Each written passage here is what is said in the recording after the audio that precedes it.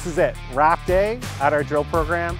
I'm bringing you along for a ride. We're doing a full tour of everything going on right now. Busy site, lots of fun. Here we go.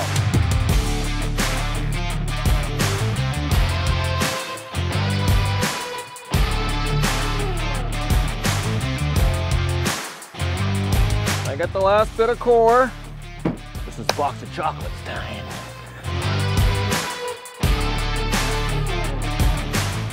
On the table right now is our last drill hole. This is KLD 2537. This one was on Mike's hunch to flip the drill 180, go the other way. Expanding the envelope, I turned the drill around and did a steep hole. And so instead of going south, which almost all the other holes have done, this one's going north. What's exciting and a little frustrating about this hole is the last 3 meters. So I'm gonna get you to come in a little bit closer here so we can take a look at this. So this last 3 meters, there's one cardinal rule in drilling, and it's you never end the hole in mineralization. This hole ended in mineralization. However, we did leave the casing in this so we can test it at a future date and see how far that keeps going.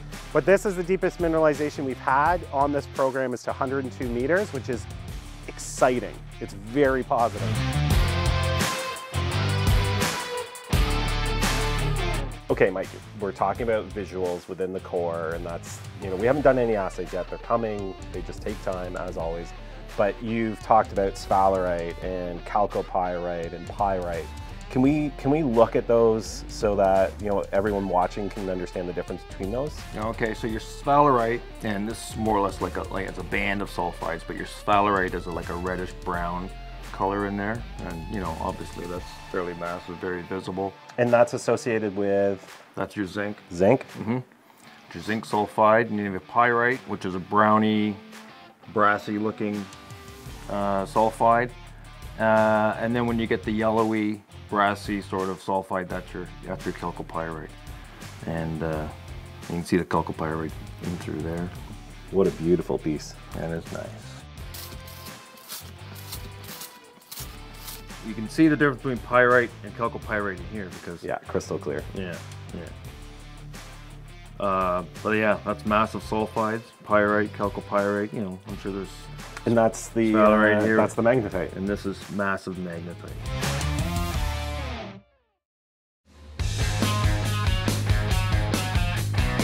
Over here we have the samples that are going to be going to the lab. We'll get them out there so we can see exactly what's in those rocks.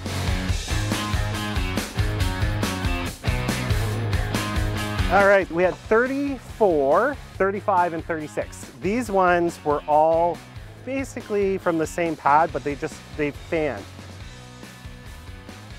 And so we went in 3 different angles from the same spot. And the whole point of that was to trace down that mineralization we saw in the first hole. We see this across a lot of different holes where we're having these disseminated sulphides and then this fluid going through these rocks. And so the assays are really going to show if this is of a meaningful amount or if we just need to find that trunk of the tree where the intrusion fluids came from. But that's kind of an example of what we're working with on hole 34. 35 is the same. 36, which is in the shack, is the same. Those were all to test the mineralization right at the Winnie shaft.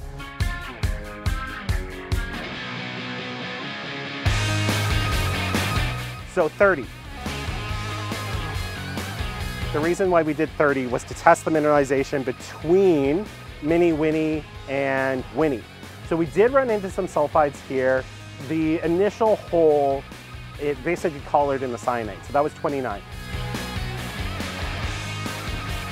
30, we ended up flipping it around and going the opposite direction. And the whole point of that was to catch that contact, because we know that's where it seems all those fluids are escaping from the intrusion and going along that border. And that's what's cooking the rock and dropping off that mineralization. And then 31 was testing that mag low. Now this hole is most intriguing to me because it's going to be an assay only kind of truth tell. And so what you'll see on all of these is this altered syenite. So you can see this one over here is less altered, and then you get more alteration, a little bit less, more, less, more, more, more, more.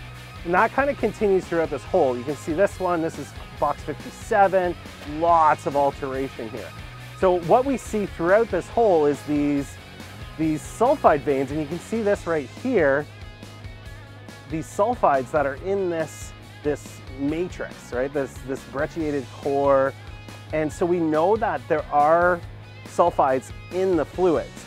It's just a matter of if they run with this one. But we have a big hole. There's over 80 boxes that have that alternating quartz vein, altered syenite, basically from top to bottom. The only way we're going to tell, again, is with those assays, but it's a really fun, interesting hole, and I can't wait to see what it returns. This was our first test of the contact. You can see they're slightly altered. There is some quartz veining in them, but not the contact that we were hoping for. Still definitely a hypothesis for us. We didn't get this hole in the right place, which happens sometimes. But the fact that we still see alteration, the fact that we still see quartz veining is a really good sign on these holes as well. It's just a matter of doing a little bit more work to fine tune exactly where we need to go with them.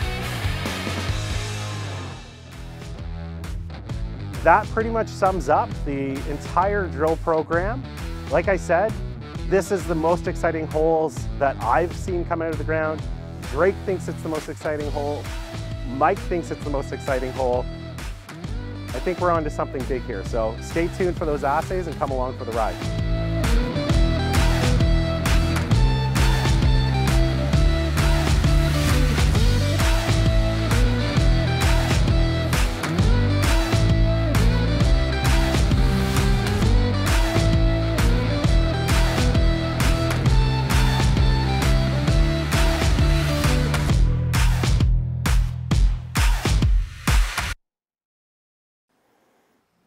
The last sample of the drilling program's gonna run, Stef. Big time. And then we're gonna have to come back. Oh, shucks. We're gonna have to come back, Mike.